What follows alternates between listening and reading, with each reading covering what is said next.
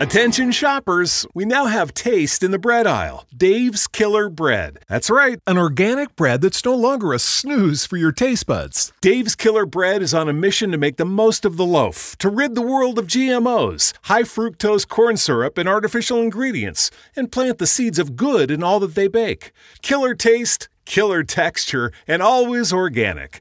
Dave's Killer Bread. Bread amplified. We're outside Union Square Travel Agency, a cannabis store that's got everyone buzzing. I've been at the Union Square Travel Agency maybe 30, 40 plus times. I've been to dispensaries all over the United States, but I've never seen one this unique. So nice. Amazing vibe. Some of the best customer service I've had in a store. Blows my expectations out of the water. Come down to Union Square Travel Agency and see for yourself. For use only by adults 21 and older. Keep out of reach of children and pets. In case of accidental ingestion or overconsumption, contact the National Poison Control Center. Consume responsibly.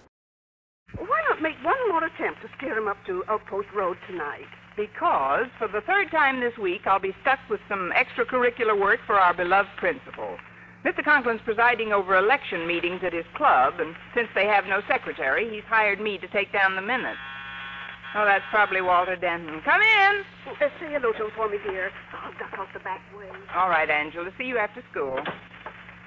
Oh, trouble, toil and trouble, cauldron boil and something bubble. That's from The Witch's Scene in Macbeth, Miss Brooks. Thanks, Walter. Sounded like the comedy highlight of East Lynne. But what's your toil and trouble, Mac? It's Mr. Conklin. Gosh, I hope he doesn't find out where I took his daughter Harriet last night. I told him I was taking her to the movies. And where did you take her? We parked up on Outpost Road. Oh, that's fine. Yeah, it sure was. Incidentally, we cruised by a few teachers who were parked along the way, Miss Brooks, and evidently their minds were far, far away from the old blackboard. Oh, that's different, Walter. They're adults, while you and Harriet are only children. The difference in your ages is great. Yeah, I'll say it's great, boy. You should hear us gurgling at each other. What we say doesn't make much sense, but it sure is fun saying it. I can imagine. But why are you snorting all this to me, Walter? Well, because I need your help, Miss Brooks. I wound up in a heap of trouble. Well, you came to the right heap. What's your beef? Well, shortly after I'd returned home last night, a woman named Mrs. Gorman dropped over and told me that she lives at 1209 Outpost Road. That's the house that Harriet and I had parked in front of. So? So, Mrs. Gorman heard every honeyed word we cooed to each other, and then jotted down my license number, which was simple to trace inasmuch as she happens to be a policewoman at Juvenile Hall. A policewoman? Yeah. What a dandy place I picked to park. Lucky my folks weren't home, Miss Brooks. At least I had time to get the old beam working. Since Mrs. Gorman didn't actually see who was in it, I cooked up the yarn that Harriet and I hadn't used the car last night, and that the entire matter was simply a case of mistaken identity. Mistaken identity? Yeah. I told her that every night I lend my car to you and Mr. Boynton. Well, that was quick thinking, Walter. I've got to hand... Oh, to whom? Well, it was on the spur of the moment, Miss Brooks. Under Mrs. Gorman's cold stare, your name just spouted from my lips like a geyser. Well, that's the last time you'll turn your oral hose on me, Geyser. Now, of all... Now, take it easy, Miss Brooks. There's no reason for you to be embarrassed when Mrs. Gorman catches you and Mr. Boynton in my car tonight. When Mrs. Who catches me and which and what? When? It's this way, Miss Brooks. She didn't believe my story till I told her that you and Mr. Boynton will be borrowing my car again tonight, and you'll probably park right under her window and schmoozle again. So when she hears you two gurgling at each other, she can sneak out to the car and take a look at you for herself. Huh? Well, nothing can happen to you, Miss Brooks. She's a juvenile authority. But if she reported me to Mr. Conklin, I'd be expelled. Won't you help me, Miss Brooks? Well, I'll tell you what I'll do, Walter. If I can persuade Mr. Boynton to cooperate, I'll help you. And if not? If not, you'll have to forget it. I'd look ridiculous up there schmoozling by myself.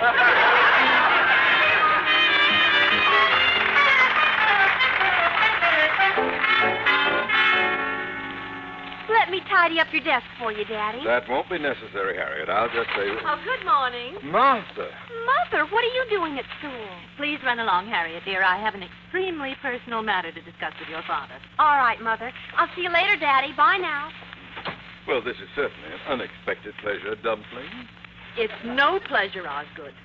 When I was in the market a few minutes ago, I had a dreadfully disturbing chat with the grocer. He happens to be a very good friend of a Mrs. Gorman. And who is Mrs. Gorman? She is a policewoman at Juvenile Hall. Have you read the newspaper stories concerning high school students necking on Outpost Road? I have, and I'm appalled. Thank heaven I brought up Harriet in an atmosphere of discipline and righteousness. You see now how my iron hand has paid off? I'm proud indeed to feel that my daughter has... Let me finish, Osgood. Mrs. Gorman lives on Outpost Road. Now, last night, according to what she told the grocer, she eavesdropped on a couple who were parked in front of her home. The car belonged to Walter Denton. And you know who he was with last night. Your daughter.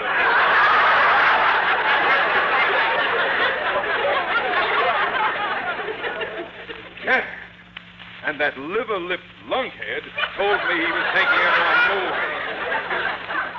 Well, Walter claimed that he'd loaned his car to another couple whose names the grocer couldn't recall. For Harriet's sake, I'm hoping that such was the case.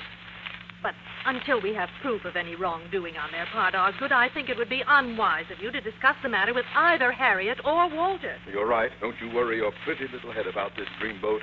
I'll conduct a quiet but thorough investigation and ferret out the truth. You can depend on me. Good. Now I'll run on home. Oh, there's one thing more, Osgood. I heard a report that several faculty members, as well as students, sometimes park on Outpost Road. Faculty members? Well, how I'd love to get my hands on them. Outpost Road, eh? It's quite a busy place. Good morning, sir. Oh, how nice to see you, Mrs. Conklin. Oh, thanks, Miss Brooks. Well, I was just leaving. See you soon, I hope. I hope so, too, Mrs. Conklin. Now, don't worry about a thing, sweetie. I'll investigate thoroughly that little matter we discussed. Very well, Osgood. Goodbye, Miss Brooks. Bye, Mrs. Conklin. There's something I have to tell you, Miss Conklin. I have an important engagement tonight, and I'm afraid I won't be able to make it over to your club. Well, that's quite all right, Miss Brooks. I shan't be going to the club either. Something has arisen that will need my undivided attention this evening. Oh, well, that's fine. I'll run along to class now, sir. Do that. And bear in mind, if you will, that from this day forward, I want you and all of my teachers to be on your best classroom behavior. Remember, the task of building decent citizens in our schools boils down to a case of monkey see, monkey do. Monkey see, monkey do? Exactly. At a certain age, we are highly impressionable. We learn many things by observing and copying the behavior of those around us who are more experienced in the ways of the world.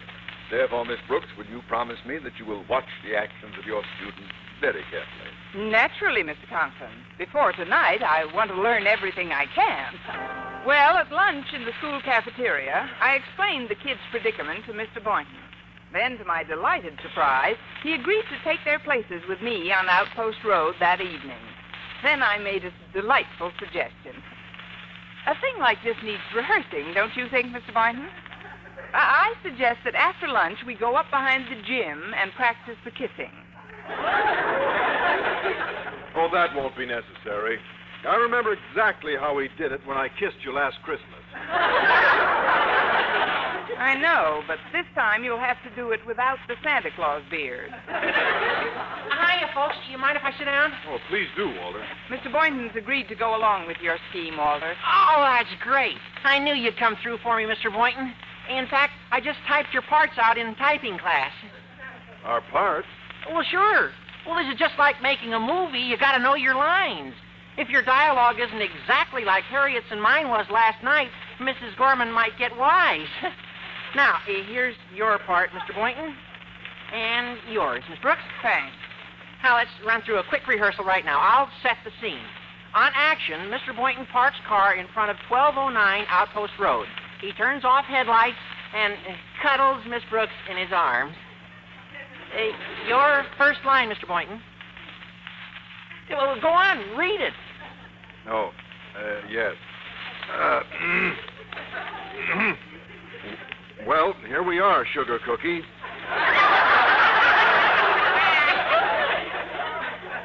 Let's neck. Right. Now, action. He kisses her madly. Read your line, Miss Brooks. Stop breathing so hard, Dreamboat. You're steaming the windshield.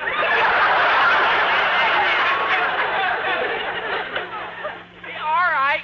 My folks are going to be out tonight, so suppose we meet at my house at 7:30. Then, after a final rehearsal, I'll give you the keys to my car, Mr. Boynton. Then you can drive Miss Brooks up to Mrs. Gorman's house by 8.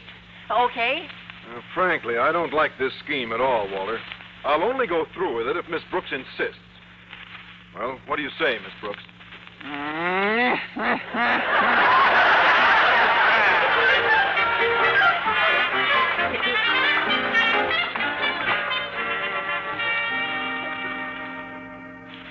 Let me see. I'm sure that's Walter Denton's house. Oh, yes. This is his car at the curb. No, nobody's looking. If I can just conceal myself in the back seat. Well, good evening, Osgood. Oh, it's Angela Devon.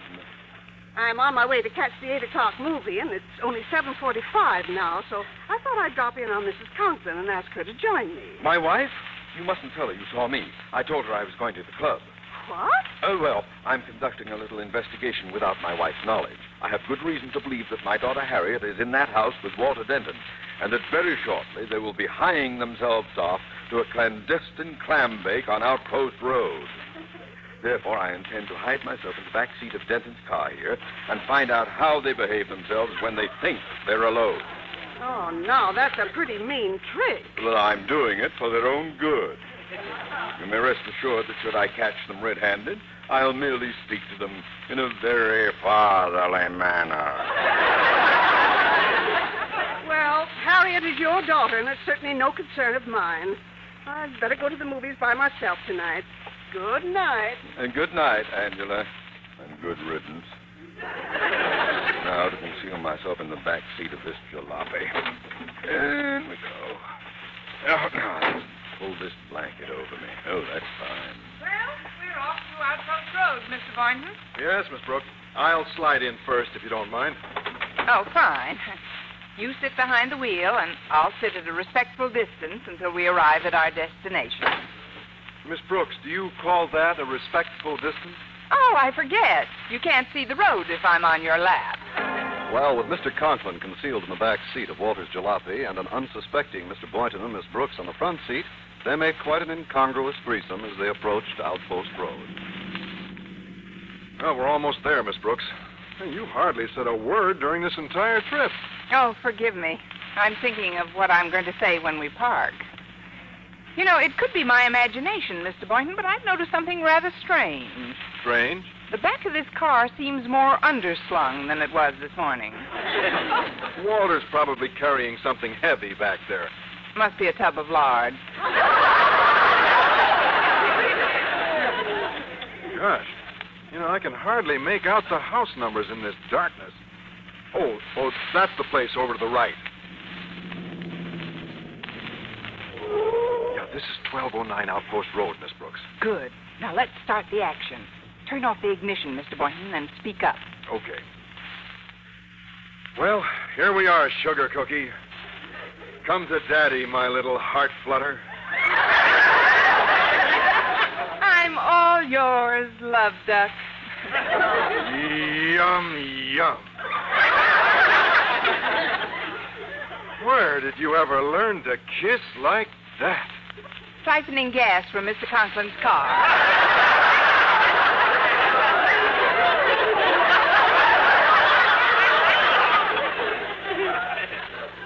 Oh, now tell me those 3 little words that I'm longing to hear. I am ill.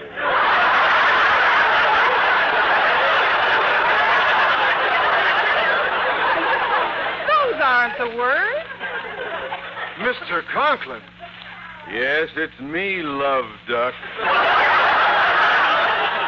You, teachers, supposed to be models for my students, necking like a couple of giraffes. What's the meaning of this? We were just trying to act like Walter and Harriet when they were up here last night. Mr. Boynton. Oh, I'm sorry, Miss Brooks. It slipped out. So, Harriet and Liverlips were up here. Well, you may as well have the whole story, Mr. Conklin. Mrs. Gorman, juvenile hall policewoman who lives here at 1209, overheard them exchanging puppy love phrases, but she didn't see them. So when she traced Walter, he pretended he'd lent his car to Miss Brooks and me. Then he asked us if we'd drive up here tonight in the same car and reenact what he and Harriet did last night. Very interesting. However, the number on the house to the right is 1009. 1209 must be a couple of blocks up the street. Now then, Miss Brooks, am I to glean from your gushing performance with Mr. Boynton that my daughter spoke in a similar manner to Walter Denton last night? Well, yes, sir. Her mother must never know. We've got to throw Mrs. Gorman off Harriet's trail once and for all. Boynton, I want you to drive Miss Brooks up to 1209 and do a rebroadcast of the drivel I heard a minute ago. Not me, sir. I didn't want to do it in the first place. What? Mr. Boynton, where are you going? You two can figure out the next scheme, Miss Brooks. I'll walk down the hill and catch a bus. Good night, folks. Mr. Boynton! Let him go, Miss Brooks. You and I can play the scene.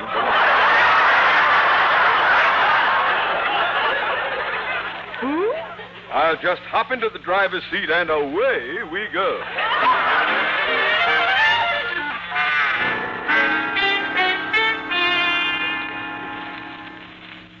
If you stand here by the window, you'll be able to hear everything, Mrs. Conklin. Oh, thank you, Mrs. Gorman. It's very kind of you to allow me into your home so that I might personally conduct this investigation. You're very welcome, my dear. I think parents ought to know what's going on these days. Oh, how right you are. Oh, I would have brought my husband along, but he's busy at the club. Poor Osgood. He's been working like a dog at election meetings every single night. There, that car pulling up. It's the same one that was here last night. Oh, I do hope your daughter isn't in it. Well, let's be quiet, and I'll see if I can recognize the voice. Well, here we are again, sugar cookie. Oh, no. I'm all yours, Love Duck. Love Duck. Is her voice familiar to you? I'll say it's familiar. And he always said she annoyed him. Well, now I know how. Oh, this is living doll face. No, he's working at the club, is he? What are you saying, Mrs. Conklin? Well, Love Duck out there is my husband. And Dollface is an English teacher. Follow me, Mrs. Conklin. You can slip out this side door and sneak up on them. Thanks. Oh, you know what you are. Just a crazy, mixed-up principal.